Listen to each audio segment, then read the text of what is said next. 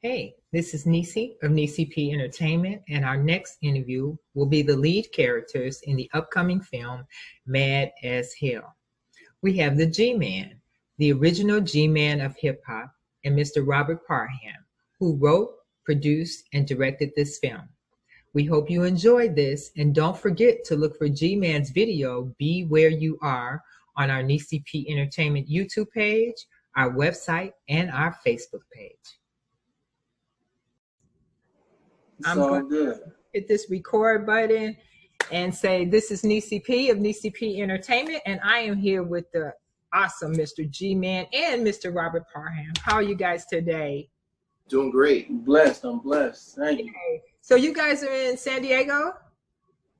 No, we're out here in the Bay Area, closer to San Francisco. Oh, so you guys are working on a movie, Mad as Hell, as I remember. That's correct. That's correct. You guys are smiling, so this is a really good event here. So tell me, how do you guys meet? Well, kind of like, you know, a friend. I knew a friend, and I'm a new single with Michael Jackson. I was interested in starting to promote it because I was getting ready to go do the video and record it in a month or so. And he mentioned Rob to me, and had I known him.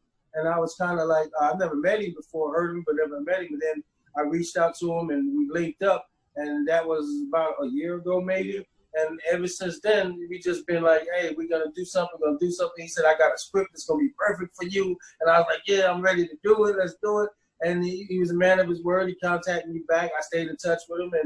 And then he wrote the script. And when I got the first part of the script and I read it, I was like, wow, this is awesome. It was so tight. And it was like, I had to come up with a voice for the character, and I came up with the voice for the character. And when I called him and told him about it, it was like magic. It was over. Wow. So now, G, you have been doing rapping for a while, right?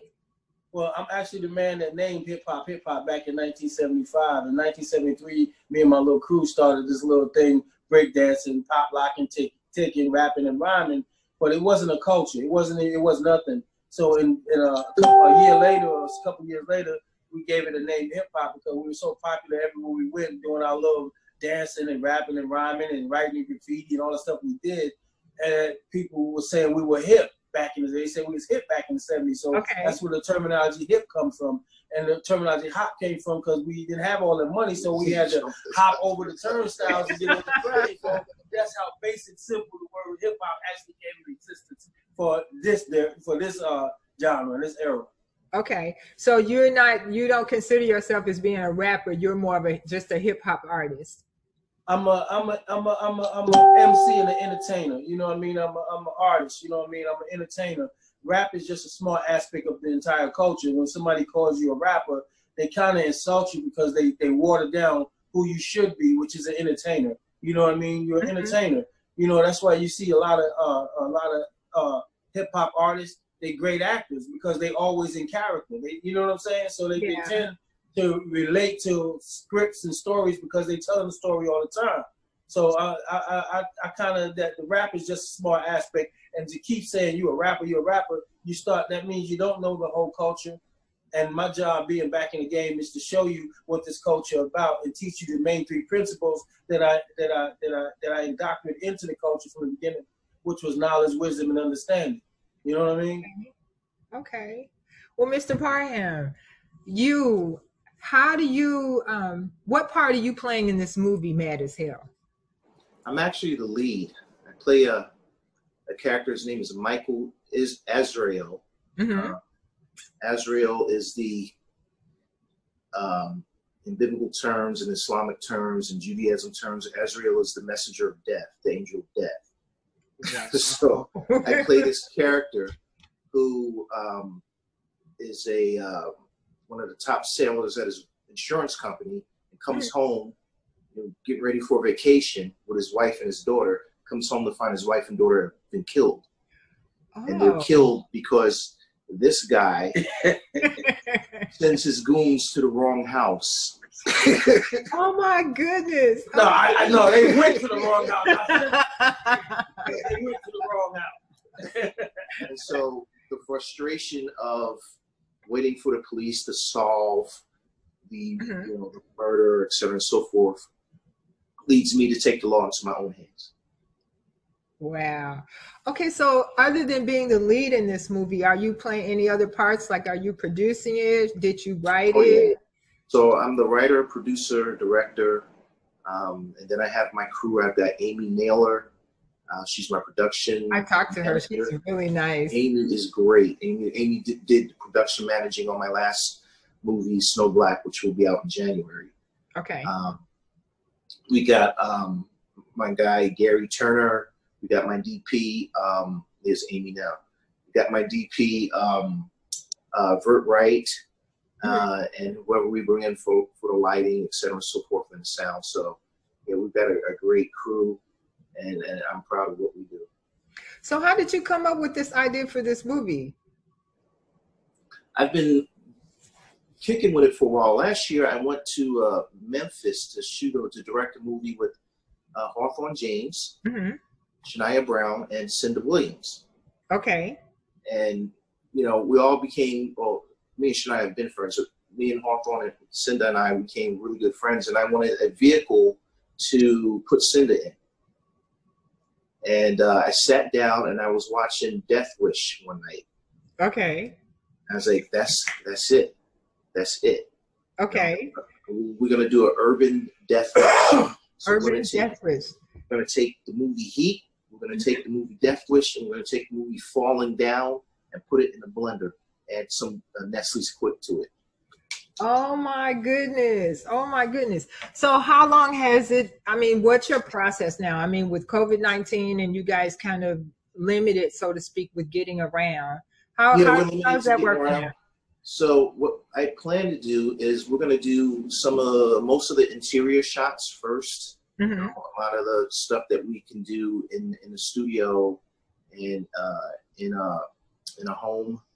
Okay. Do all of that, get that out of the way, and then as the quarantine is lifted, we'll do the exterior shots. Wow. So how long have you been doing this? I mean, as far as this particular movie, when did you start?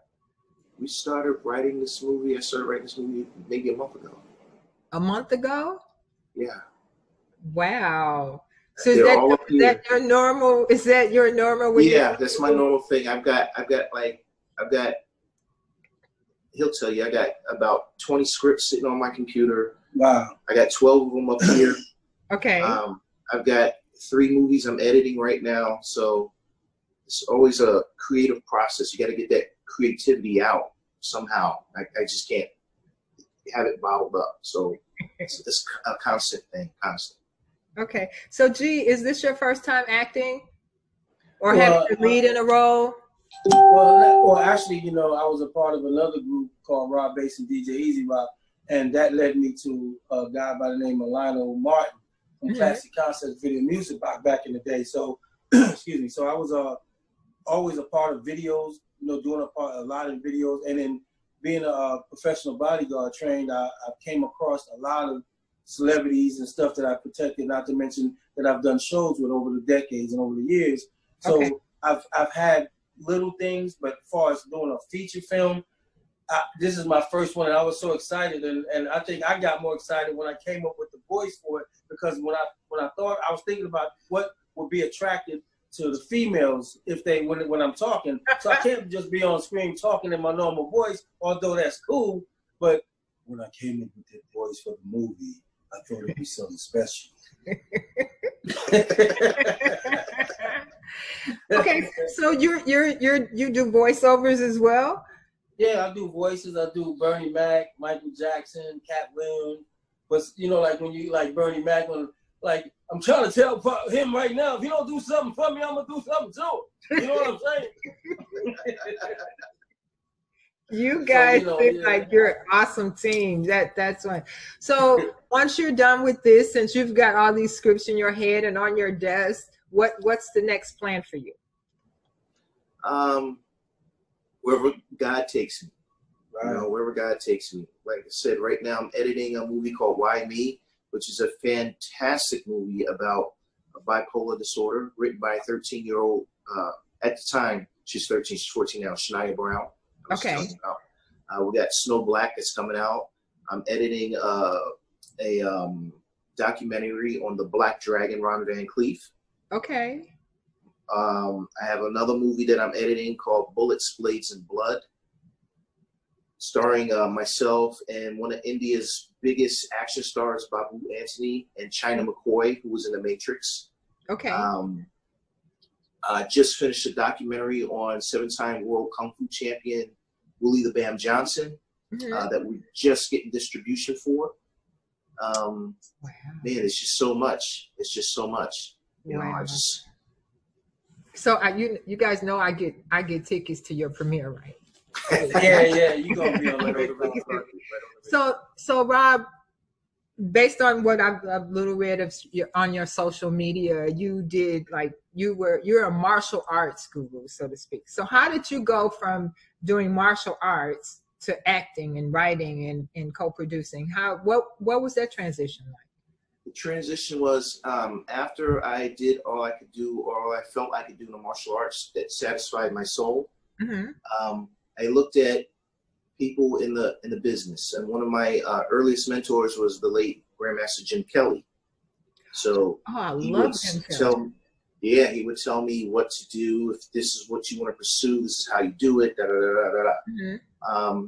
Upon his passing, I picked up another mentor, Art Camacho, who's a action director. He's got some fabulous movies out. And then Fred Williamson came into the picture. Okay.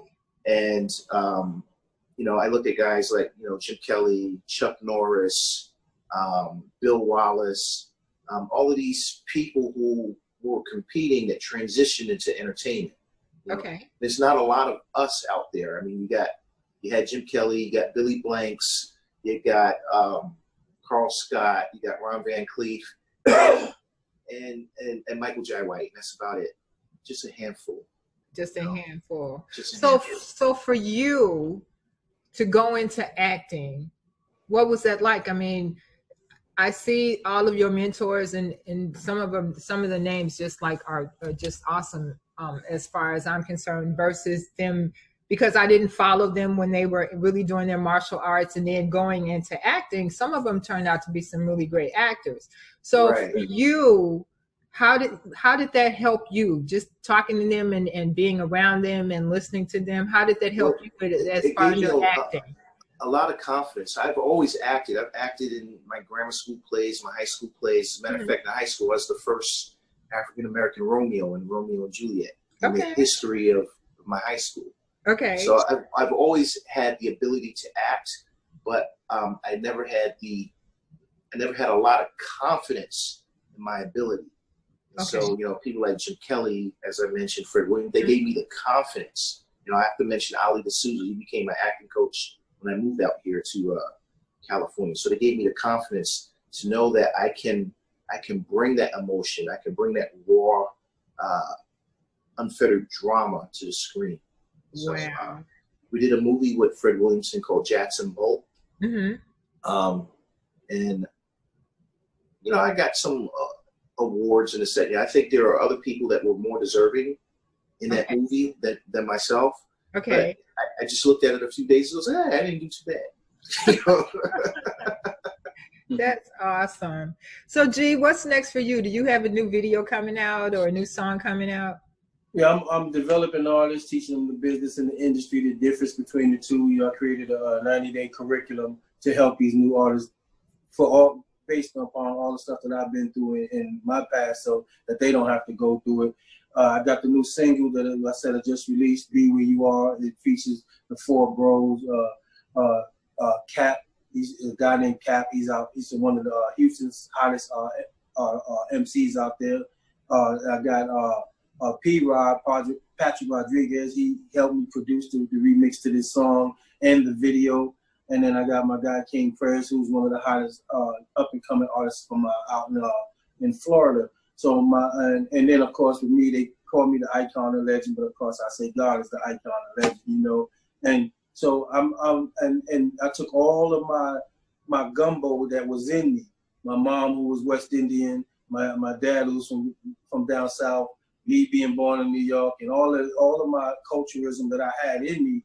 And I ended up getting an education based upon all of those experiences. So now I end up with my bachelor's in psychology, cooking degree, culinary degree, if you will, my doctorate in the theology of music. Plus, I'm a professionally trained bodyguard by the Army, Navy, Air Force, and Marines to be a close quarters bodyguard, which I did for 28 years. You know, and my management team, which is the White Fortune nickname, aka Mr. Slack from Indianapolis, Indiana, who just retired from the military and was a captain in there, and who did all the financing for the military. So, and I worked for his company. He had an entertainment company, and which he dealt with a whole lot of celebrities, and I ended up I was the bodyguard and getting on stage performance while doing that as well. Okay. So it's like, you know, so I meeting up with Rob, to me, it was like a blessing because I keep God in everything. That's why G-Man stands for God's man.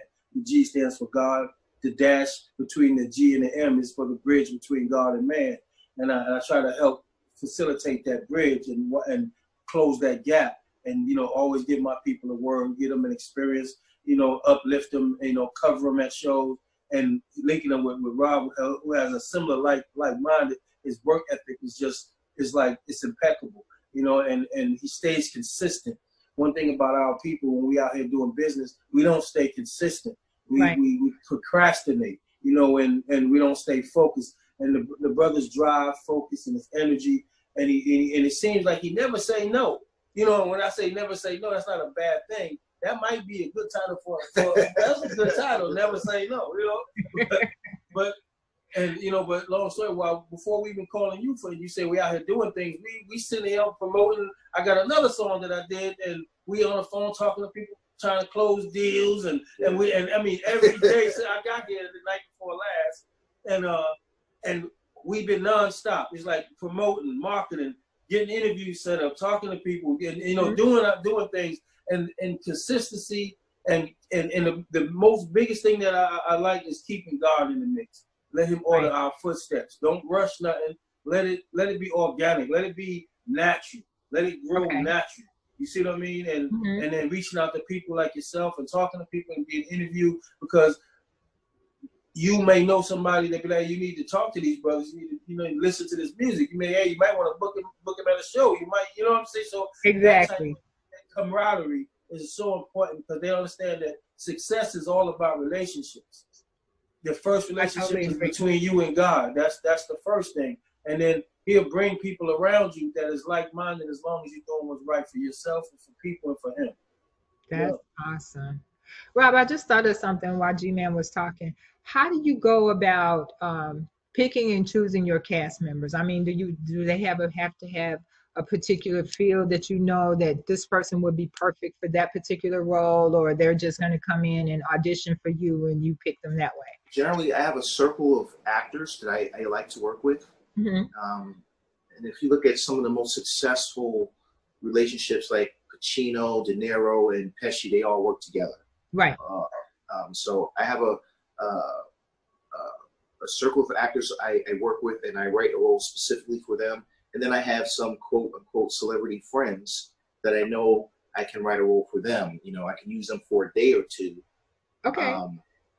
And give them a role that would that's fitting to them, fitting to their personality, fitting to their persona. And that just role like I wrote for Cinda after I directed her in Why Me. Cinda Williams can act. Let me tell you something. Okay. Let me tell you something. She doesn't win any awards off of Why Me, then there's something wrong. She can act. So I said, I'm going to write Cinda something very challenging, something that's totally out of her character. Okay. You know, so, and she's all for it. She loves it. So that's how I operate up here. You know, if I was to take everything out, it would just be a mess all over the place. So I can keep it up here and just write little notes here and there and here and there. So you said you wrote this specifically for Cinda, and you had something for her totally out of her element. So how do you? Okay, I guess my question is, if you wrote this for out of her element, how did you know that she was going to be perfect for that particular area because it's out of her element. You know, some people get characterized and stuck in one particular one particular role. Yeah. And if you look at Cinda's career, you know, she's usually the seductress, you know, the femme fatale. Okay. So, but I want a strong Black woman who's got some personal issues. Okay. This is very professional, but you know, she's got a grudge against people in general. Okay. I know she can do it because I seen her act. You know, we were on set and I was directing her, and she brought me to tears on set. You know, and I know what's going to happen because I'm directing the movie, and she still brought me to tears. So I know she can act. I know she can act. There's no doubt in my mind that she will absolutely kill this role. Well, I'm going to have to see if we can get Cinda on camera here so I can talk to her. Well, you guys, thank you so much. It was such a pleasure to talk to you both.